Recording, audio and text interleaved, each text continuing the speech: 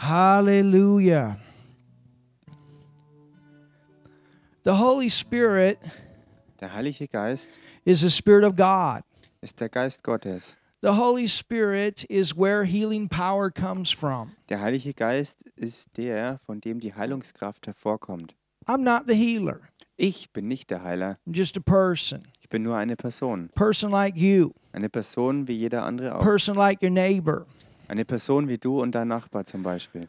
But when the Holy Spirit lives in a person, Aber wenn der Heilige Geist in einer Person lebt and the Holy Spirit lives in every person that believes in Jesus Christ, und der Heilige Geist lebt in jedem, der glaubt, dass Jesus Christus der Herr ist. the Holy Spirit lives in us, Der Heilige Geist lebt in uns and He works through us. und er wirkt durch uns. And one of the things that He will do Und eine der Dinge, die er tun würde, is He will heal those that are sick. ist, dass er die Kranken heilt. Jesus said, Jesus sagte, the works that I do, die Werke, die ich tue, you'll do also. werdet auch ihr tun. Every believer Jeder Gläubige can do the same works that Jesus did. kann dieselben Werke tun, die Jesus auch tat. That's what the Bible teaches. Das ist es, was die Bibel lehrt. I'm a good news preacher.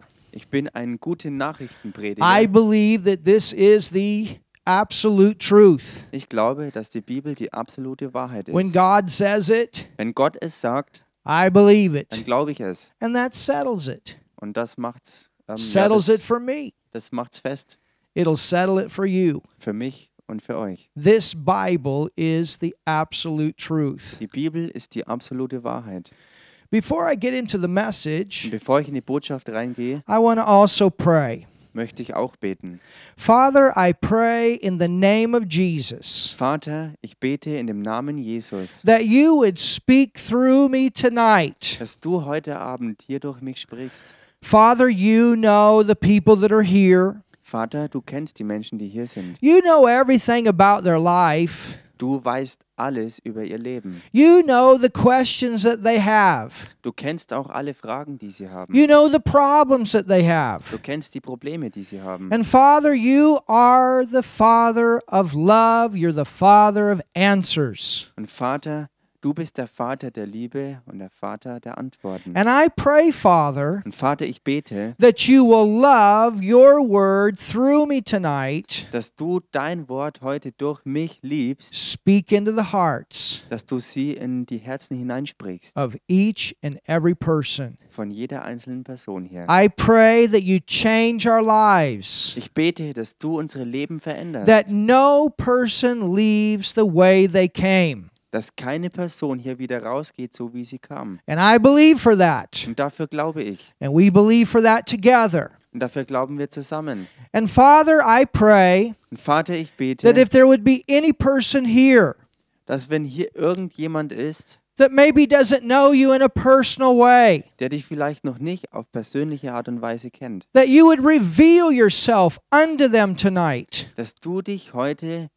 ihnen offenbarst. I pray for any person here that needs healing in their body, Ich bete für jemand, der Heilung braucht, dass er sie empfängt. that you would speak, Father, Dass du sprichst, Vater. that you would move, Father, in their lives, Dass du dich bewegst in ihrem Leben. and that your healing power would release Und dass deine Heilungskraft sich freisetzt. sickness out, Und die Krankheit geht raus. healing power in.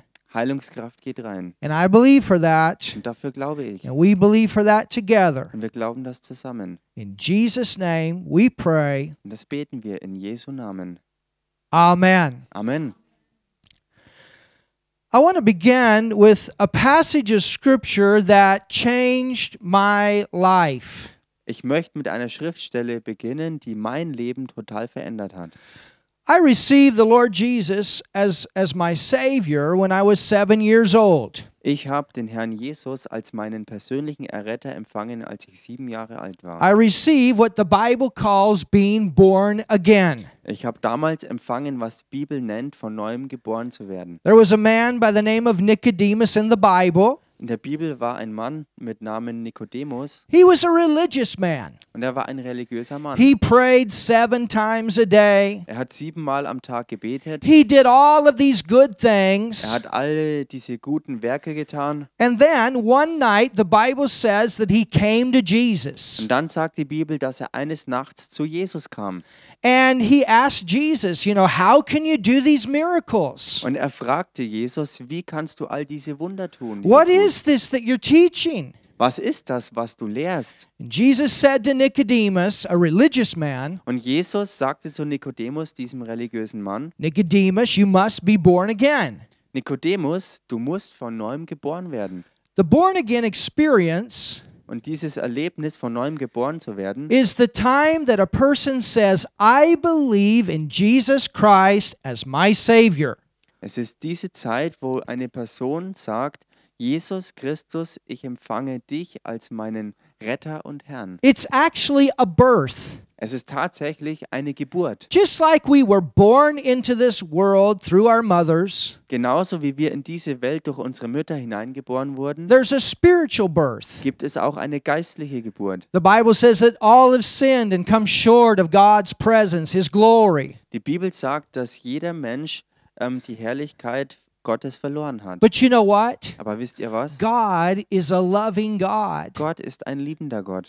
And God wants relationship with man. Und Gott möchte Beziehung und Gemeinschaft leben mit den Menschen. He's a righteous God. He's a holy God. Er ist ein gerechter und ein heiliger Gott. And from the first man on, Und vom ersten Menschen an sin came into the world. kam die Sünde auf die Welt. A sin nature imparted into man's spirit. Eine Sündennatur, die in den menschlichen Geist hineinkam. And this brought a separation between God and man. Und das brachte die Trennung zwischen Gott und dem Menschen. No man could fix this problem Und kein Mensch konnte dieses Problem wieder beheben. because nobody could live a good enough life. Weil niemand ein Leben führen konnte, was gut genug So gewesen many wäre. people, through religion, they try to live a good life, and someday I'll be right with God.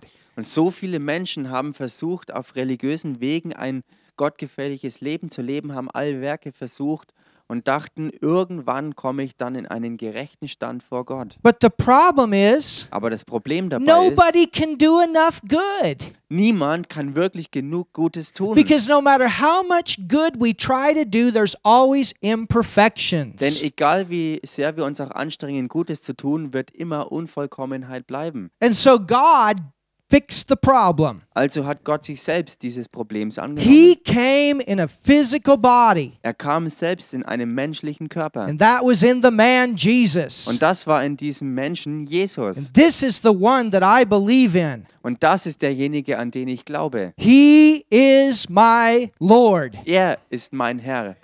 There was a little girl today, Und heute war da ein kleines Mädchen and she came into our store, und sie kam in unseren Laden rein and she was looking where we put Jesus as Lord on the floor. und sie hat sich da am Boden angeschaut, wo dieses Mosaik mit Jesus ist Herr And ist. she looked up at her aunt and she said, Jesus is Lord. Und sie hat zu ihrer Tante hochgeschaut und hat gesagt, Jesus ist Herr. And the aunt said, I've never heard her say that. Und die Tante sagte, ich habe sie noch niemals so etwas sagen She hören. said, it's wonderful to hear this little girl say that. Sie sagte, es ist wundervoll, dieses kleine Mädchen sowas sagen zu hören. And I thought, how awesome Und ich dachte mir, wow, wie to gewaltig. hear a young little girl say that Jesus is Lord. Ein kleines Mädchen sagen zu hören, Jesus ist der Herr. The aunt said, what does that mean? Und die Tante sagte, was bedeutet das? She saw it in English. Sie hat es auf Englisch gesehen. The daughter, I think she's 4 years old, said it in English. Und die Tochter, und ich denke, sie ist 4 Jahre, sie sagte es auch auf Englisch. And I said, Jesus is the Herr. Und ich sagte ihr, Jesus ist der Herr. Oh. Jesus ist Lord. She said, oh, Sie sagte, oh, that's wonderful. das ist wunderbar. Jesus is wonderful. Jesus ist wunderbar. And he came Und er kam into this earth auf diese Erde in a physical body. in einem physischen Körper. God in a body. Gott in einem menschlichen Leib. And he lived a perfect life. Und er hat ein vollkommenes Leben gelebt. Nobody has lived the kind of life that Jesus lived. Niemand hat dieses Leben gelebt, wie Jesus es gelebt hat. And then he hung on a cross. Und dann hing er am Kreuz. Why did he do that? Warum hat er das When gemacht? I was 7 years old, I was asking the same Als questions. ich 7 Jahre alt war, habe ich dieselbe Frage Why gestellt. would a man die on a cross such a terrible death? Warum würde denn ein Mann am Kreuz so einen grausigen Tod sterben? What's this all about? Warum geht's da überhaupt? And somebody worum geht's shared da? with me Und jemand hat mir es mitgeteilt, that if I believed in that person, Jesus, that died on the cross, dass wenn ich an diese Person Jesus glaube, der am Kreuz für mich starb, I would get a new life. dann würde ich ein neues Leben bekommen. I would be what the Bible says, born again. Ich würde das werden, was die Bibel von neuem geboren nennt. And God himself would come and live in me. Und Gott selbst würde kommen, um in mir zu leben. I prayed a simple prayer. Ich habe ein ganz einfaches Gebet I'll give you gebetet. the same opportunity tonight. Und ich gebe auch euch heute dieselbe Möglichkeit And I dazu. said, Jesus, I believe in you as my Lord. Und ich sagte, Jesus, ich glaube an dich als meinen Herrn. I believe you died for me. Ich glaube, dass du für mich gestorben Because bist. you see, when Jesus died on that cross, Denn seht ihr, als Jesus an diesem Kreuz he starb, took care of that sin problem that separated man from God. da hat er sich um dieses Sündenproblems angenommen, das den Mensch von Gott trennte. You say, well, this is a healing service. Und ihr sagt jetzt vielleicht, nun, das ist ja ein Did Heilungsgottesdienst. you know that the reason that sickness came into the world Wusstet ihr aber, dass der Grund für die Krankheit auf der Welt was because sin came into the world? wegen der Sünde war, die in die Welt kam? And so when God took care of the sin problem through Jesus, he took care of the sick problem through Jesus. Also als Gott sich um das Sündenproblem durch Jesus annahm, hat er sich zur gleichen Zeit um die Krankheiten gekümmert. There is no sickness in heaven. Im Himmel gibt es keine Krankheit. There is no sin in heaven. Und im Himmel gibt es auch keine Sünde. There is no curse in heaven. Es gibt im Himmel keinen Fluch. Heaven is a blessing place. Der Himmel ist Hallelujah. ein Segensort. It's a place where all is good. Es ist ein Ort, wo alles vollkommen gut ist. But when sin comes in, Aber wenn Sünde reinkommt, everything goes kaput. wird alles zerstört. And that's what happened in this earth. Und das ist es, was mit der Erde geschah. When Adam sinned, the whole earth went kaput. Als Adam sündigte, wurde die Erde zerstört. But God said, I don't want that. Aber Gott sagte, das will ich aber And I'm going to nicht. fix that problem. Ich will mich um dieses Problems kümmern. And so he began to fix that problem by coming in this earth in a physical body. Also hat er begonnen, sich um dieses Problem zu kümmern, indem er selbst in einem physischen Leib kam auf die Erde. And he died on a Und er cross. starb am Kreuz. And on that cross, the Bible says that he became sin with our sin. Und die Wow. Bibel sagt, dass er am Kreuz mit unserer Sünde zur Sünde wurde. Every bad thing you ever did, Jesus became for you. Alles, was du jemals Schlechtes getan hast, wurde Jesus buchstäblich für dich. And not only did he become all the bad things, Und nicht nur wurde er zu all diesen schlechten Dingen, but he became a sin nature. sondern er selbst wurde persönlich zur sündigen Natur. When he hung on the cross, he cried, my God, why have you forsaken me? Als er am Kreuz hing, schrie er aus und sagte, mein Gott, warum hast du mich verlassen? God had never forsaken him before. Gott hat ihn ja niemals zuvor verlassen gehabt. But because God is a righteous God, he's a holy God, he had to turn his back on Jesus. Aber weil Gott ein heiliger, ein gerechter Gott ist, musste er seinen Rücken Jesus zuwenden. Not because of anything that he had done, but because he took our sin. Nicht wegen irgendetwas, was Jesus getan hat, sondern wegen dem, was Jesus von uns auf sich nahm. He took our sin. Er hat unsere Sünde auf He sich took genommen. your sin. Er hat deine Sünde auf sich genommen. He died. Er starb. He went to hell, the Bible teaches, Er ging in die Hölle, das lehrt die Bibel. so that we wouldn't go there. So dass wir dort nicht mehr hingehen So that we müssen. would not be eternally separated from God. So dass wir nicht ewiglich von Gott getrennt sein müssen. And then the great day, Und dann dieser großartige Tag, this day that we celebrate called Easter. dieser Hallelujah. Tag, den wir feiern, der Ostern genannt wird, He raised from the dead. wo er von den Toten auferstand. And from that day forward, Und von diesem Tag an man could receive this new birth. konnte der Mensch diese neue Geburt empfangen. And that's what happened. Und das ist es, was I passierte. prayed Ich betete and I said, Jesus, I believe in you. und ich sagte, Jesus, ich glaube an dich. And I'm telling you, something left. Und ich sage euch, es ist wirklich etwas aus mir herausgegangen. It was that sin that separated me from God. Es war diese Sündennatur, die mich von Gott trennte. And God gave me His Und righteousness. Gott gab mir seine And Gerechtigkeit. then God came to live on the inside. Und dann kam Gott und lebte in meinem Inneren. And I can talk with Him as a father. Und ich kann mit ihm jetzt sprechen als meinen Vater. You can talk with Him as a father. Und du kannst auch mit ihm sprechen als deinem Oh, Vater. I'm no better than you. I'm just a person. Ich bin nicht besser als ihr, ich bin nur eine I'm Person. not a God. Ich bin nicht Gott, I'm just a person. ich bin nur eine Person. But I have a loving God in me. Aber ich habe einen liebenden Gott in You can mir. have a loving God in you. Und auch ihr könnt einen liebenden Gott in You can euch haben. experience love for the first time in your life. God is love. Ihr könnt Hallelujah. Liebe zum ersten Mal in eurem Leben wirklich erleben. Gott ist Liebe. In 1 Peter, In 1. Petrus, the second chapter, im 2. Kapitel, we have a powerful passage of Scripture. da haben wir eine kraftvolle Schriftstelle. 1 Peter 2 and verse 24. 1. Petrus 2, Vers 24. And this verse changed my life. Und dieser Vers hat mein Leben verändert.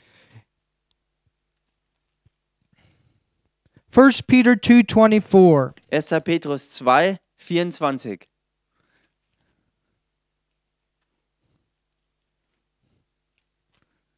Thank you, Jesus. Isn't God wonderful?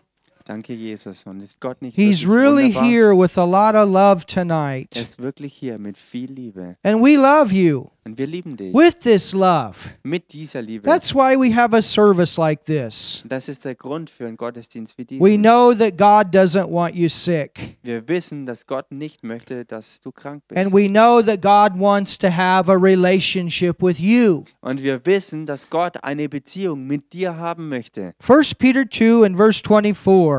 1. Petrus 2, Vers 24. It says, who his own self bare our sins in his own body on the tree.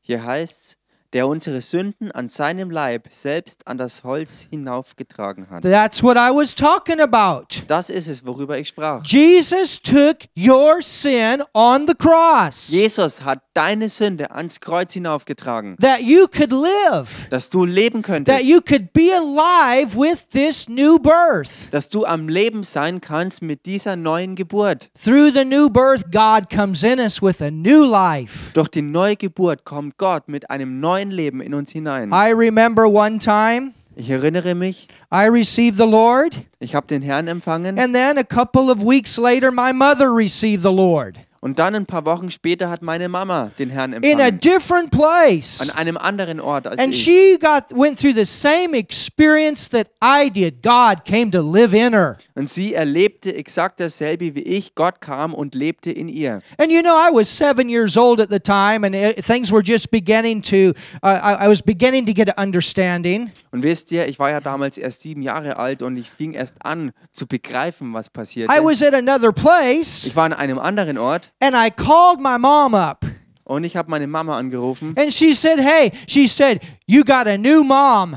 und sie sagte dann, hey, du hast jetzt eine neue Mama. I'm 7 years old. I'm thinking, what do you mean? Und ich war 7 Jahre alt und dachte mir, was meinst du damit? I want the old mom, Ich möchte die alte Mama not a haben. new mom. Nein, keine neue Mama. Where's the old mom? Wo ist denn die alte Mama? She said, hey, she said, I received Jesus and I got a new life. Und sie sagte, hey, ich habe Jesus empfangen und ein neues Leben bekommen. And that's what happens when we get this righteousness through Jesus. We live. Und das ist es, was passiert, wenn wir durch Jesus diese neue Gerechtigkeit bekommen. We have Wir a leben. new life. Wir haben ein neues Leben. God takes the sin out and puts his righteousness in us. Gott nimmt die Sündennatur raus aus uns und setzt seine gerechte Natur in uns hinein. Oh, does that mean that you'll never sin again? Bedeutet das jetzt, dass du nie mehr sündigst? Well, there's times your body may do some things that aren't right. Nun, da gibt es Zeiten, wo dein Körper Dinge tut, die nicht richtig But sind. in those times we can go to the Lord and say, Father, I'm sorry. Aber zu diesen Zeiten können wir zum Herrn gehen und sagen, Vater,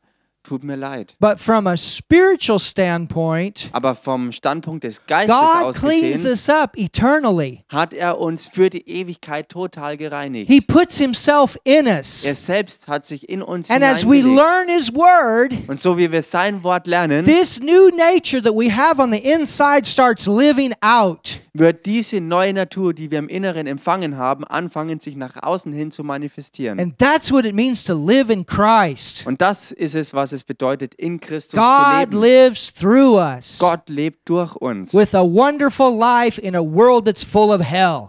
mit einem wunderbaren Leben in einer Welt, die voll der Hölle ist. That's a great thing. Das ist großartig. Heaven in the earth. Himmel auf der Erde. And then looking forward to heaven, the future. Und dann in die Zukunft zu schauen als den Himmel für unsere Zukunft. There's another part of this verse. Und da ist ein anderer Teil dieses Verses, It says, by whose stripes wo es heißt, durch dessen Striemen you were healed. ihr geheilt worden seid. So not only do we have the sin problem taken care of, Also haben wir nicht nur dieses Sündenproblem weggenommen, but we have the sick problem taken care of. sondern wir haben auch das Krankheitsproblem weggenommen. And this is why we can pray for you tonight. Und das ist der Grund, warum wir auch heute für euch beten können. There's a man here tonight. Hier ist heute ein Mann da. This man, Nigel. Dieser Mann hier, Nigel. This man was in the trees one time.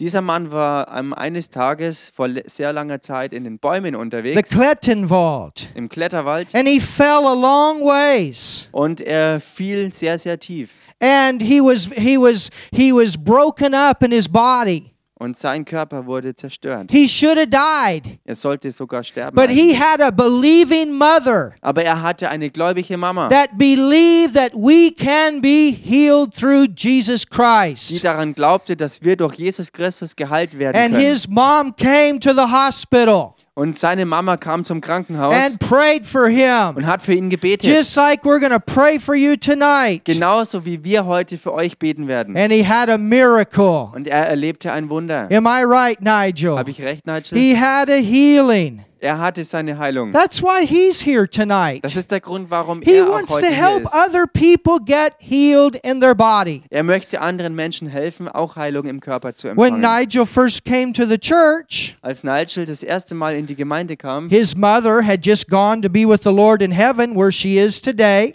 da war seine Mama erst kürzlich zum Herrn gegangen und sie ist jetzt im Himmel. An older lady went on to be with the Lord. That's a good thing. Eine ältere Dame ging heim zum Herrn und das ist eine gute Sache. But she believed in healing. Aber sie glaubte an Heilung. And he went back to his mother's funeral. Und er ging zurück zur Beerdigung seiner Mama. It was a time of celebration for a Christian. We can celebrate. Es war eine Zeit zum Feiern für einen Christen. Als Christen können wir sowas feiern. Because we know that they just moved from one place to another. Denn wir wissen, sie sind ja nur von einem Platz zum nächsten gegangen. But Nigel was in the city riding on the bus.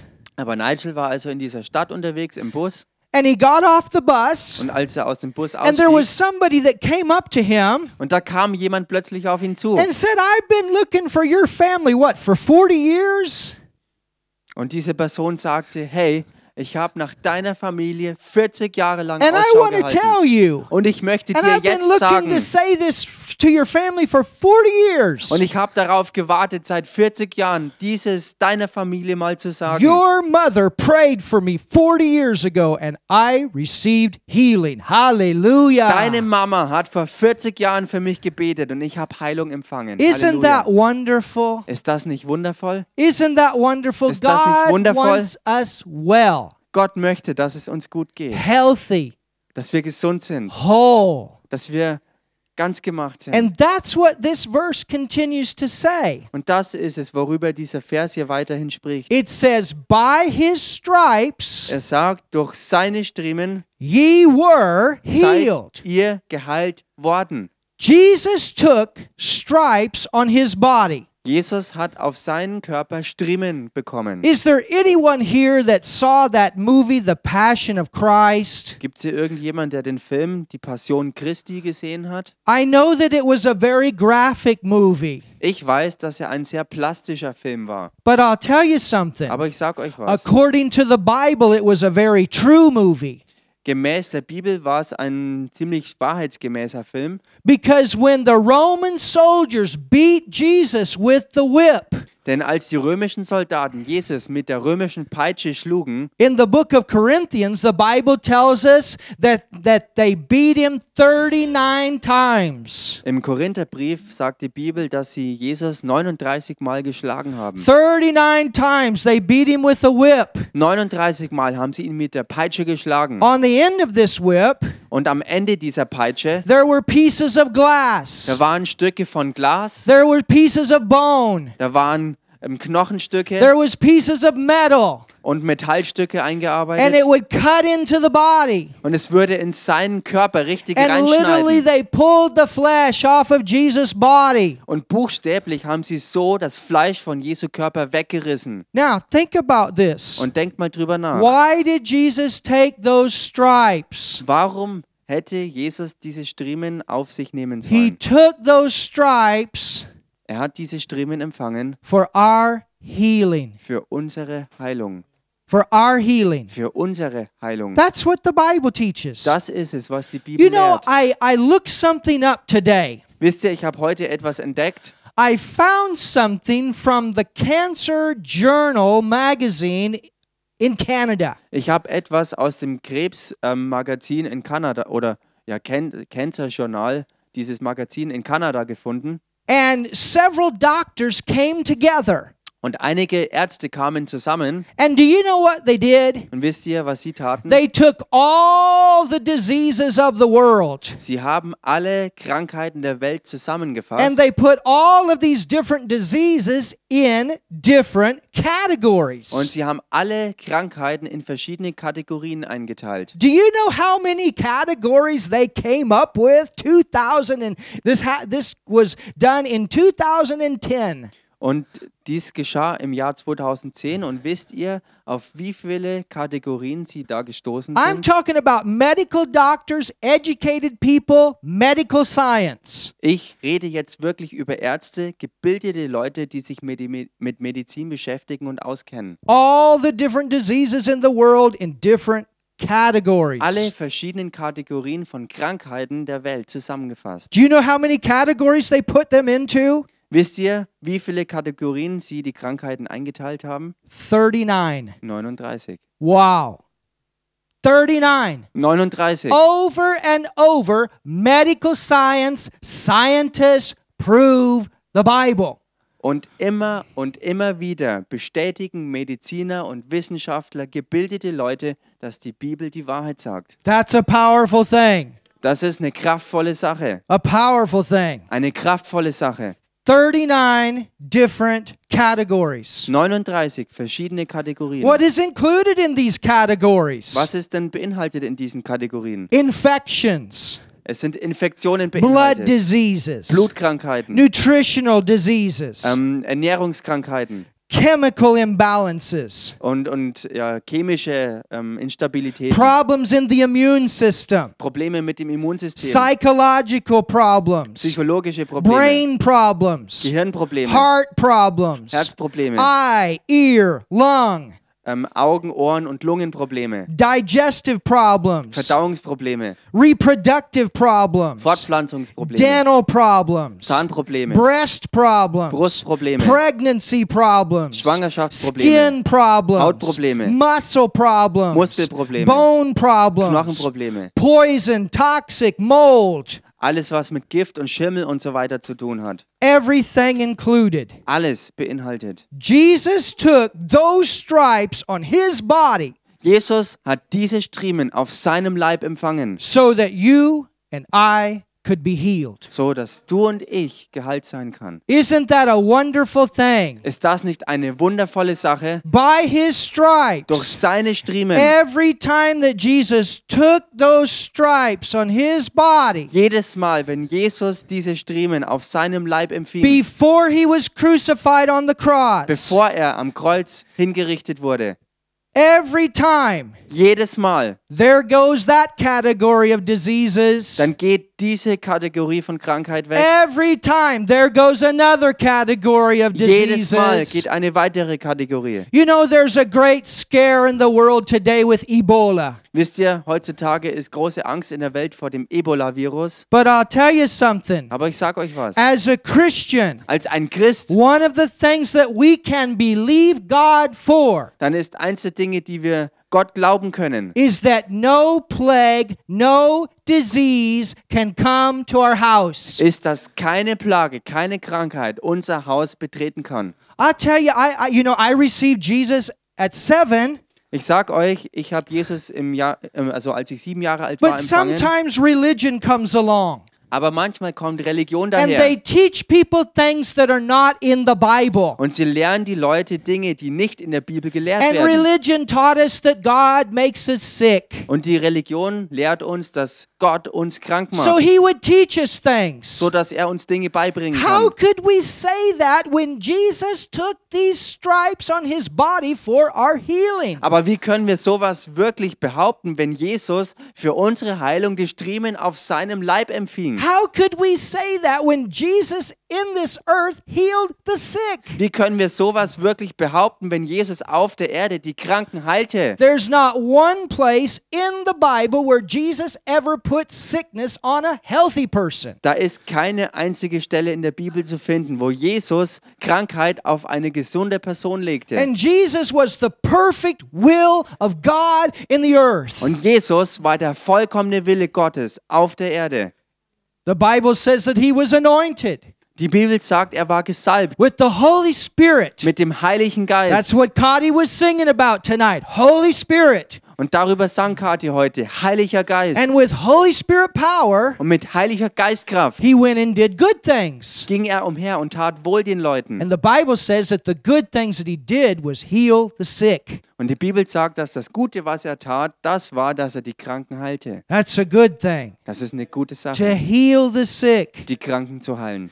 And so, I received the Lord, Also wisst ihr, ich habe den Herrn empfangen, but I didn't know it was the will of God to be healed. aber ich wusste damals noch nicht, dass es der Wille Gottes ist, dass ich geheilt sein soll. But then Aber dann I found this verse in the Bible habe ich diesen Vers in der Bibel and entdeckt many other verses in the Bible. und auch viele andere Verse in der And I Bibel. could show you many verses tonight. Und ich kann euch heute Abend viele, viele Verse zeigen. And I found out that God wants us healthy. He wants us healed. Und ich fand heraus, dass Gott uns gesund möchte, dass wir Heilung empfangen. Oh, that's good Und news. das ist gute Botschaft. Look at your neighbor and say, that's good news. Schau mal zu deinem Nachbarn und sag ihm, das ist gute I'm Botschaft. not a bad news preacher. I'm a good news preacher. Ich bin kein Prediger, der schlechte Nachrichten verkündet, sondern ich bin ein gute Botschaftverkünder. Hallelujah. That's good news. Halleluja, das ist gute Botschaft. I go all over the world Ich reise durch die ganze Welt and I pray for people. und ich bete für die Menschen. I pray for people that don't believe God. Und ich bete ja auch für Menschen, die nicht mal an Gott And they glauben. get healed. Und sie werden And they geheilt. come to God. Und sie kommen dann zu And they Gott. get a new Und sie life. empfangen ein neues Martin Leben. was with me one time and we prayed for a witch and she got healed. Amen. Martin war einmal mit dabei, als wir für eine Hexe beteten und sie empfing Heilung. You know why? Because God loves witches. Wisst ihr warum? Weil Gott auch Hexen liebt. He hates what they do, but he loves them as a person. Er hasst, was sie tun, aber er liebt sie als He Person. hates what people do in this world, but he loves the people. Er hasst, was die Menschen tun auf dieser Welt, aber er liebt die Leute. And he wants them to come to him and get life, Und er möchte, dass sie zu ihm kommen und Leben empfangen. love,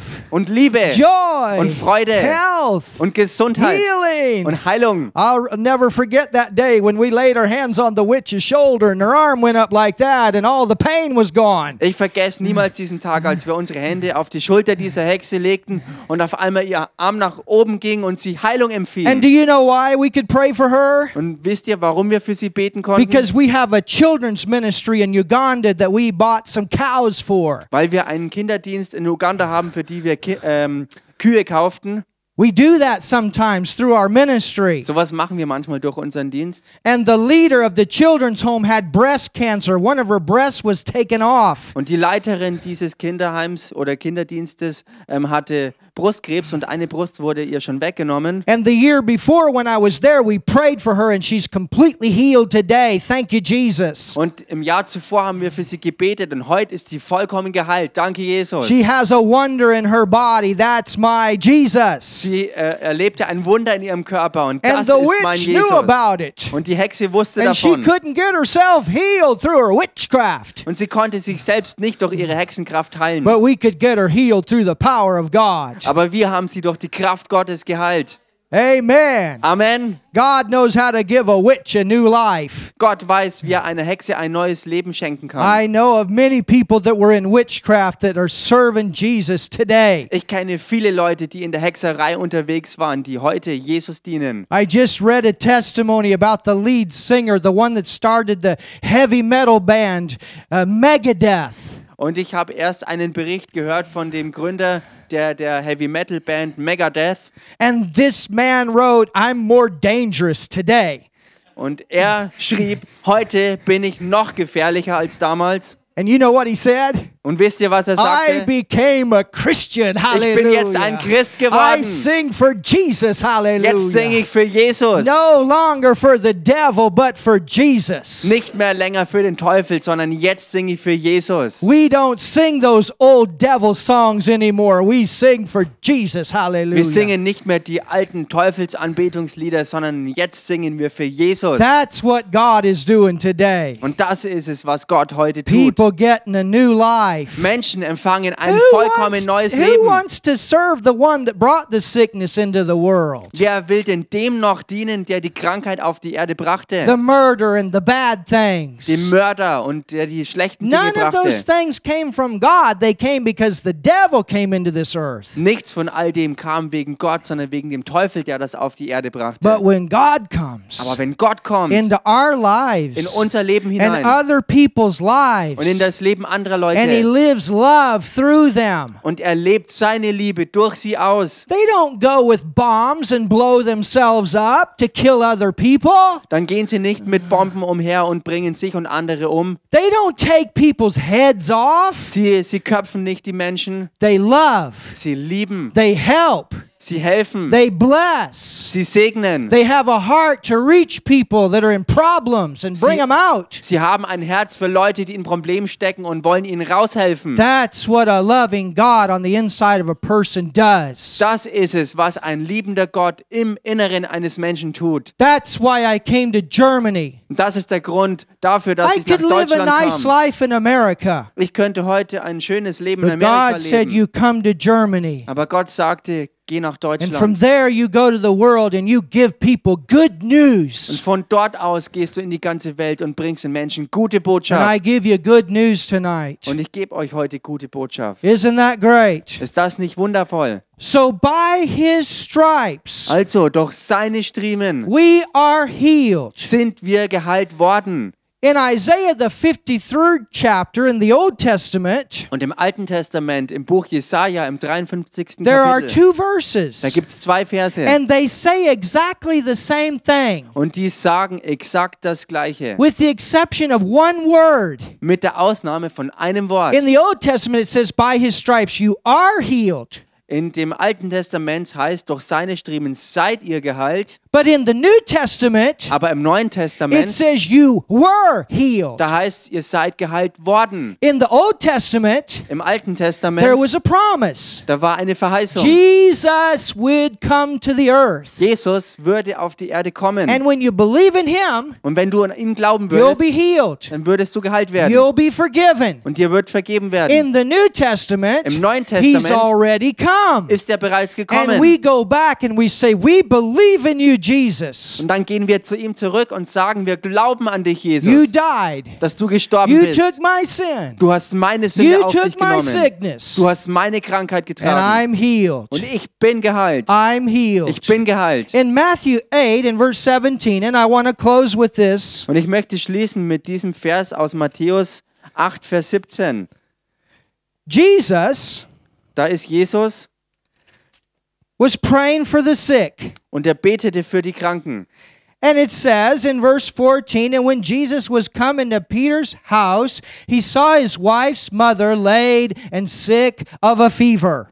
Und in Vers 14 noch, da heißt es, und als Jesus in das Haus des Petrus gekommen war, sah er dessen Schwiegermutter fieberkrank da niederliegen und er rührte ihre Hand an und das, nein, nicht so weit.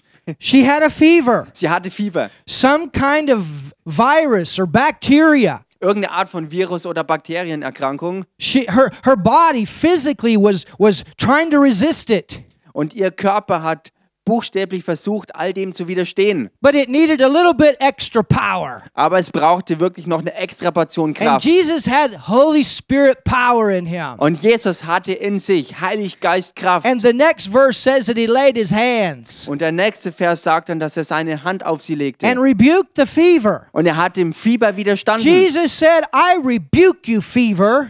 Jesus sagte, ich widerstehe dir, Fieber. I command you to go. Ich befehle dir, geh raus. And what happened? Und was geschah? She was healed. Sie war geheilt. She went to work. Sie ging weiter She zur got up Arbeit. out of bed and she started serving them. I'm healed. I'm healed. Sie stand Hallelujah. auf aus dem Bett und diente den Leuten um sie rum. Sie sagte, ich bin geheilt, ich bin geheilt. That's a great thing. Das ist großartig. There was a lady this week, Und da war auch eine Dame diese and she Woche. called us on the Sie hat telephone, uns am Telefon and she angerufen. had a problem in her body, Und sie hatte ein Problem in ihrem Körper. and it wasn't looking good. Und es hat wirklich nicht gut And my ausgeschaut. wife prayed for her Und meine Frau hat für sie gebetet. and told her, said, put your hand where the problem is. Und sie sagte ihr, leg deine Hand dorthin, wo dein Problem ist. And they prayed, Und sie haben and gebetet. they rebuked, and they said, in Jesus' name, out. Und sie haben widerstanden und haben gesagt, in Jesu Namen raus. And just like that, everything gone. Und einfach so, alles war weg. The lady called and said, everything is gone. Die Dame hat uns Hallelujah. angerufen und hat gesagt, alles ist weg. We can do that. Das können wir machen. Jesus said, Jesus sagte John 14:12, also a verse in the Bible,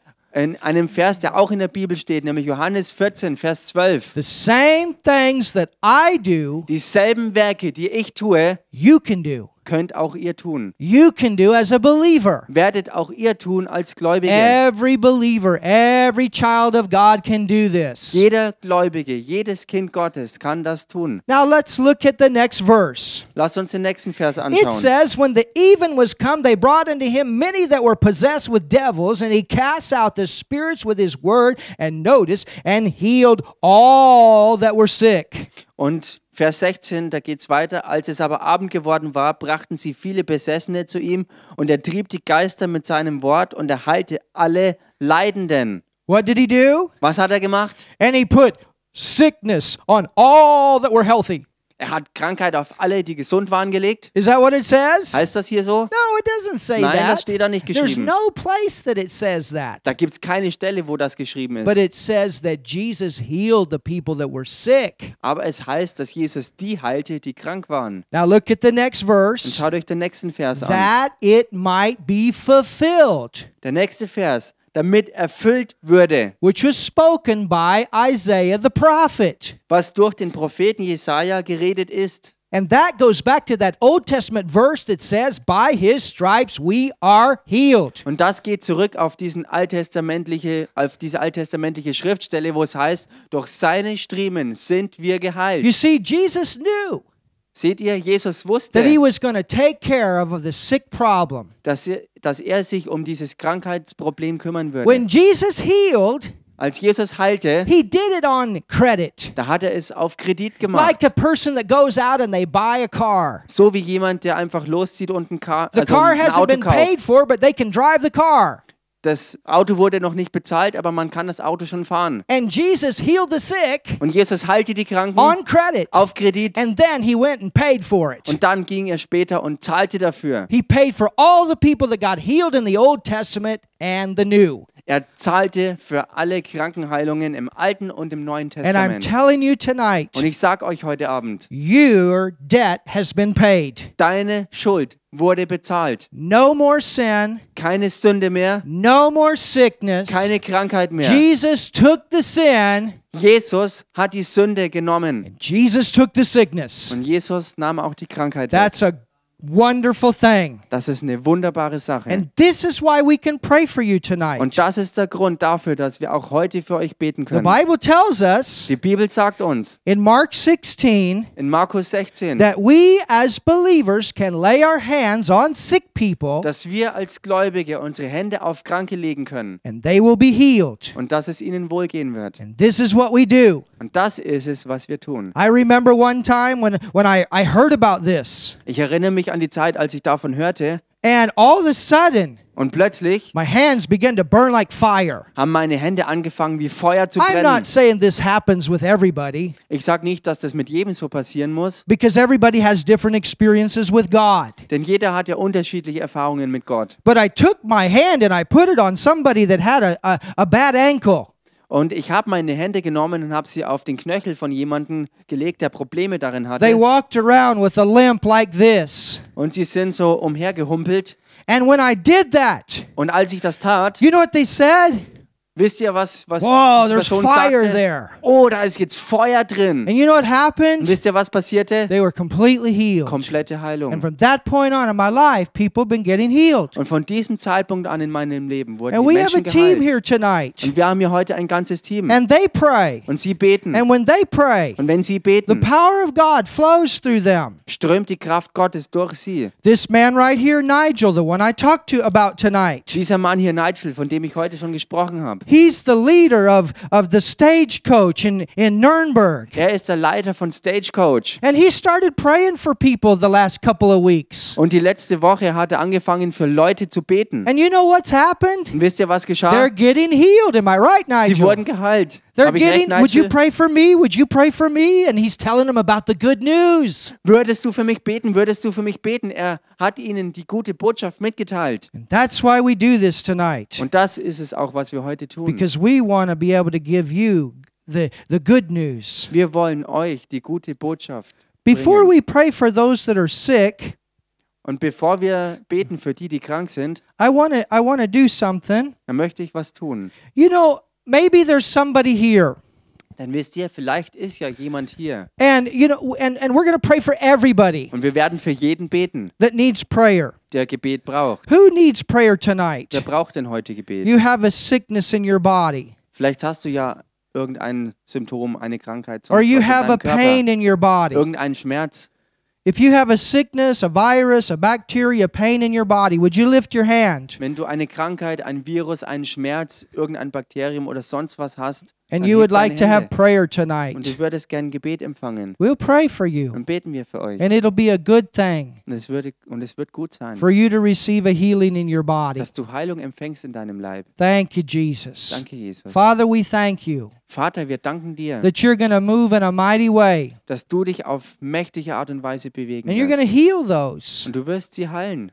Those tonight are going to receive healing Sie werden heute Heilung empfangen, that need healing die Heilung brauchen. in the name of In Jesus. dem Namen I pray Jesus. the same for this video tonight. Das bete ich genauso für das Video The heute. power of God to go through it and heal sick bodies Die Kraft Gottes, dass sie durchkommt und Kranke heilt. in the name of In Jesus. dem Namen We believe Jesus. for that. Dafür glauben wir. We believe for that to happen tonight. Wir glauben, dass das heute geschieht. But you know what? Aber wisst ihr was? Before I pray for the sick, Bevor ich für die Kranken bete, and we will pray, und wir werden beten, I want to ask the question, will ich eine Frage stellen. the same question that was presented to me. Dieselbe Frage, die auch mir gestellt worden Are ist. you ready for the future?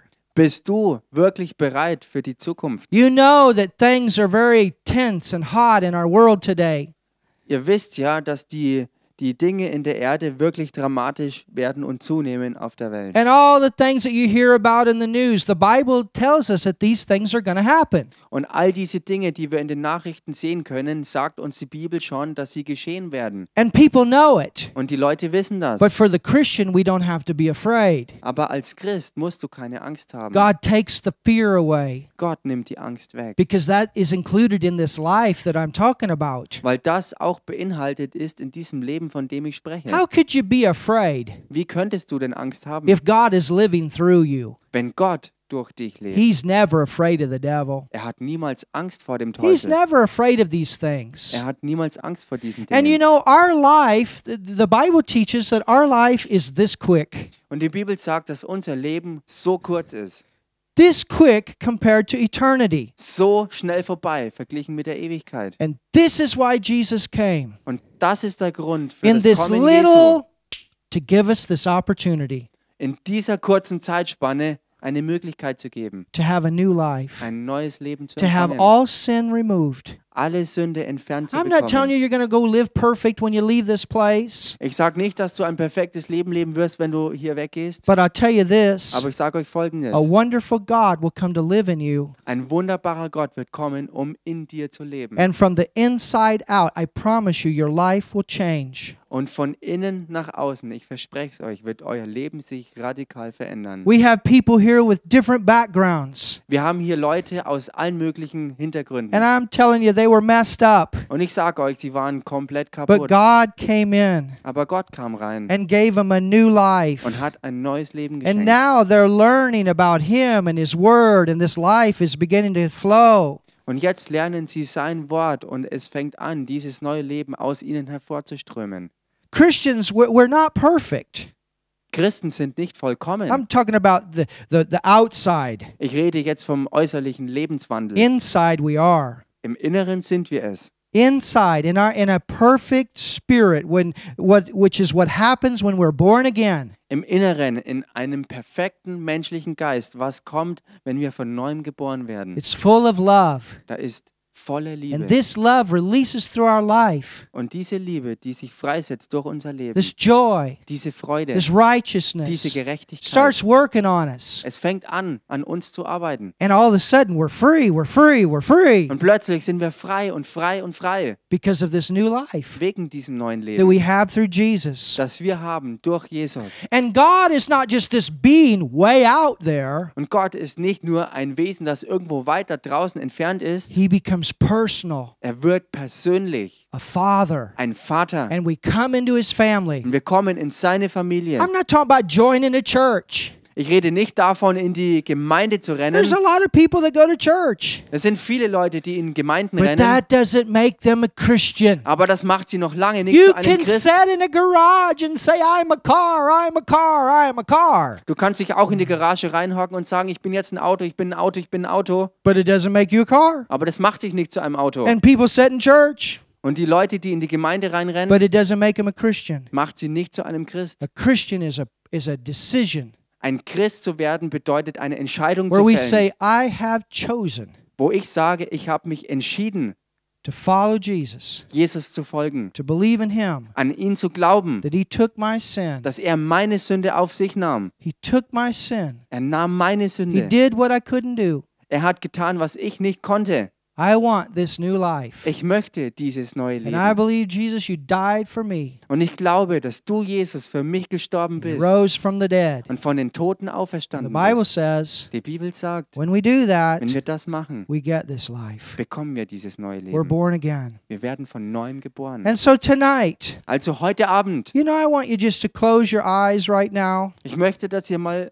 jetzt die Augen schließt Be in the attitude of prayer. und nehmt eine Stimmung, eine Haltung des Gebets And an. Cody, I'll have you and Brigitte come up and you guys can play a little bit. Und Kathi und Brigitte können ein bisschen spielen. But I want you to check your heart right now. Aber ich möchte, dass ihr mal jetzt euer Herz wirklich überprüft.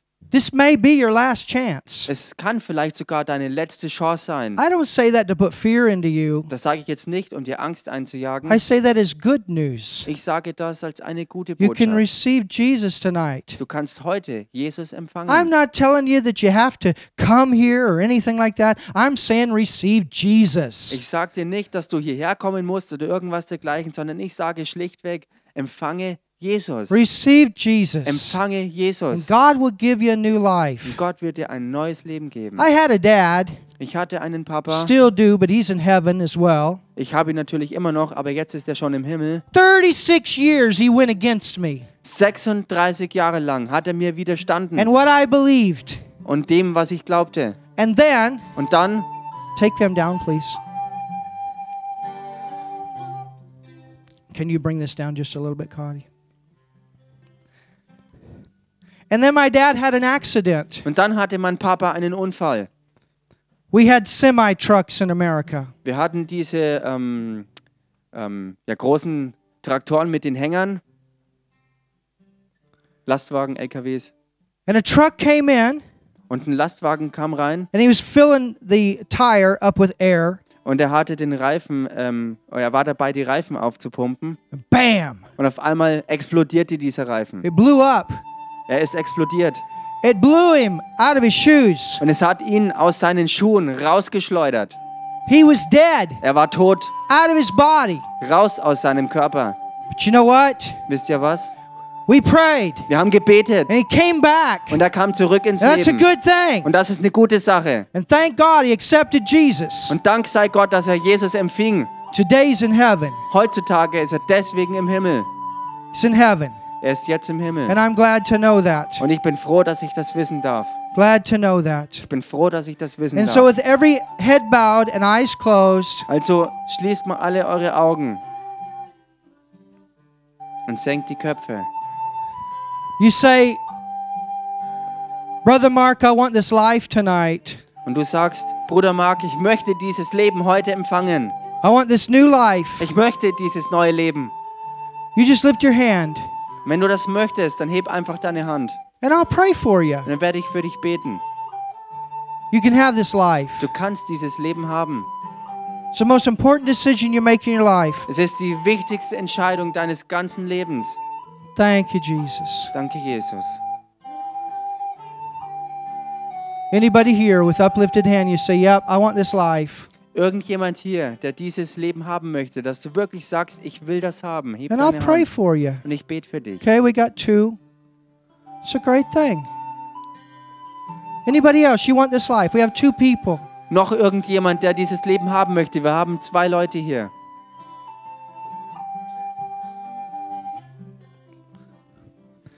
Thank you, Jesus. Anybody else? Uplifted hand. You say, I want this life tonight. Danke, Jesus. Wir haben 2 Leute hier. Und ist noch irgendjemand hier, der sagt, Jesus, ich möchte dieses Leben auch haben. Thank you, Jesus. And then we're going to pray for healing. Und dann werden wir für Heilung auch beten. It's going to be a great thing. Es wird großartig But sein. this is the most important thing. Aber das hier ist jetzt das Allerwichtigste von allen Dingen. Thank you, Lord.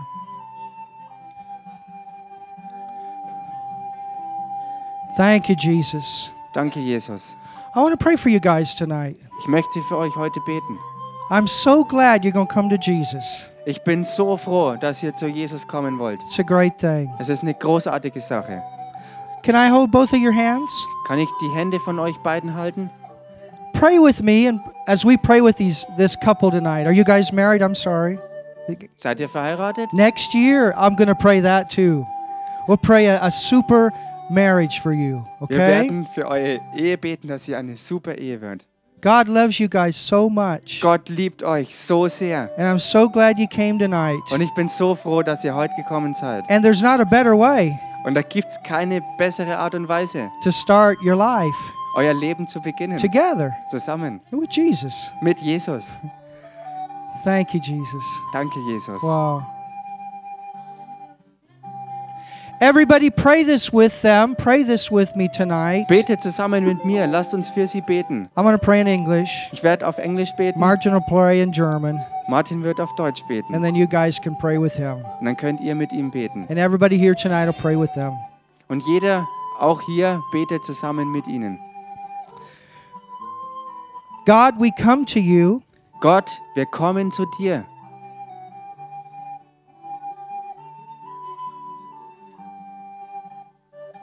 Yeah, just pray that right from your heart. God, I come to you. Betet das von eurem ganzen Herzen. Sprecht es aus. Gott, Wir kommen zu dir. Gott, wir kommen zu dir. Jesus, I believe in you. Jesus, ich glaube an dich. I believe you died for me. Ich glaube, dass du für mich gestorben bist. You took my sin on the cross Du hast meine Sünde am Kreuz getragen. and you made a way that I could have a new life. Und du hast einen Weg bereitet, dass ich ein neues Leben haben kann. And I receive your life right now. Und ich empfange jetzt dein Leben. I'm now born again. Ich bin jetzt von neuem geboren. Whoa. Lord, I just thank you so much for this wonderful couple. Herr, ich danke dir so sehr für dieses wunderbare Paar. And she's your daughter and he's your son. Und sie ist deine Tochter und er ist dein Sohn. And I know you're excited Und ich weiß, dass du begeistert bist, to have these two in your family. diese beiden jetzt in deiner Familie zu And I haben. pray for them Und ich bete für sie, as they're preparing to get married. so wie sie sich vorbereiten auf ihre You Hochzeit. got the best for them Du hast das Beste für sie, to start their marriage with. ihre Ehe damit zu beginnen. Because, Father, marriage came from you. Denn Ehe kam von dir And you blessed it. und du hast es gesegnet. And you're going to bless this. Und du wirst dies hier auch segnen. You're going to lead them. Wir werden sie leiten. And I thank you for this new life. Und wir danken dir für dieses neue And Leben. Lord, tonight, Und Herr, heute full of love, voll mit Liebe, full of your love. voll mit deiner Liebe. You are love. Du bist die Liebe. And I thank you for Und it. ich danke dir dafür. Thank you for this couple. Danke für dieses Paar. Wow. Jesus' name. In Jesu Namen. Amen. Amen. Wow. God bless you Halleluja. guys. Gott segne euch. Wow. I'm going to give you a hug. Danke, You know Jesus. what? Wisst ihr was? That's the greatest. Das ist das Größte. When somebody comes to Wenn Jesus, jemand zu Jesus kommt, that's really the greatest. das ist das Größte. That's greater than if a cripple came in here and walked off. Das ist größer, als wenn ein Verkrüppelter hierher kommt und wieder rausmarschiert. And I've had it happen. Und das habe ich auch schon gehabt. But this excites me more than that. Aber das hier jetzt begeistert mich noch viel mehr als das. Amen. Amen. Isn't that great? Ist das nicht großartig? Hallelujah. Halleluja. Lord, we thank you tonight. Herr, wir danken dir heute. Thank you Wir tonight. danken dir. Who needs healing in their body? Wer braucht außerdem noch Heilung im Körper? If you need healing, Wenn du Heilung brauchst, I want to pray right now möchte ich jetzt beten. for you. Für dich. And then when we get to the end of the service, Und dann, wenn wir zum Ende des Gottesdienstes kommen, we'll also pray. werden wir auch beten. I want to give you every chance tonight Ich werde euch jede Chance heute Abend geben, that all the symptoms are gone. dass alle Krankheitssymptome All the rausgehen. sickness is gone. Jede Krankheit geht weg. Everything gone. Alles weg. Viruses killed. Viren, die getötet werden. Jesus' name. In Jesu Namen. Tumors dissolved. Bam. Tumoren, die verschwinden. Bumm. Jesus' name. In Jesu Namen. Headaches gone. Kopfschmerzen, raus damit. Jesus' name. In Jesu Namen. Neck aches and backaches. Nackenschmerzen, Rückenschmerzen, Toe aches. Zehenschmerzen, Eye problems. Augenprobleme, Organ problems. Organprobleme. Everything gone. Alles weg. The name of In Jesus. Jesu Namen. So if you have any problem on your body, Als wenn du irgendein Problem in deinem Körper hast, I want you to put your hand there. dann möchte ich, dass du deine Hand dorthin tust.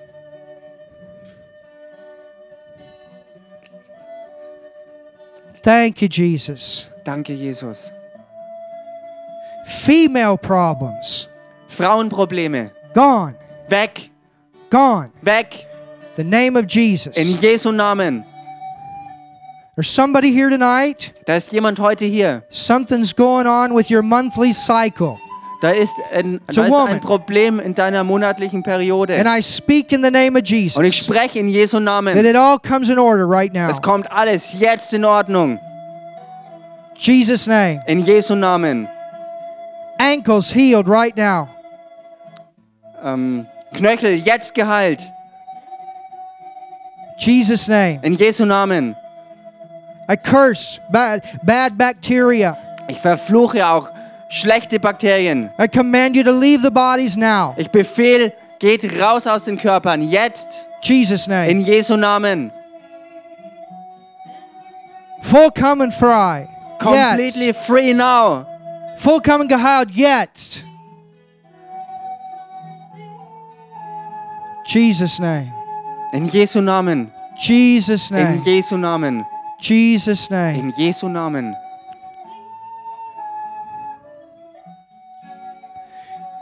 Is there anybody here that's having problems in their ankle? Ist da irgendjemand hier, der Probleme im rechten Knöchel hat? A right ankle. Der rechte Knöchel. Thank you, Lord. Anybody here? A right ankle. Irgendjemand hier? Thank you, Jesus. Thank you, Lord. Danke, Jesus. Jesus' name. All right, check yourself. If you had pain in your body, check yourself. Okay, wenn du Schmerzen im Körper hattest, dann überprüf dich jetzt mal selbst. Thank you, Lord. Thank you, Jesus. Danke, Jesus. Danke, Herr. Yes, Lord. Ja, Herr. What I'm going to do, Was ich tun werde, I'm going to ask somebody to come forward. ich werde jemanden fragen, nach vorne zu kommen. In these services, we give people an opportunity to give. In diesen Gottesdiensten werden wir Leuten die Möglichkeit geben, auch zu geben, We have some expenses, weil wir ja auch Ausgaben but haben. we never put pressure on people. Aber wir machen niemals Druck auf Leute. It's not about money.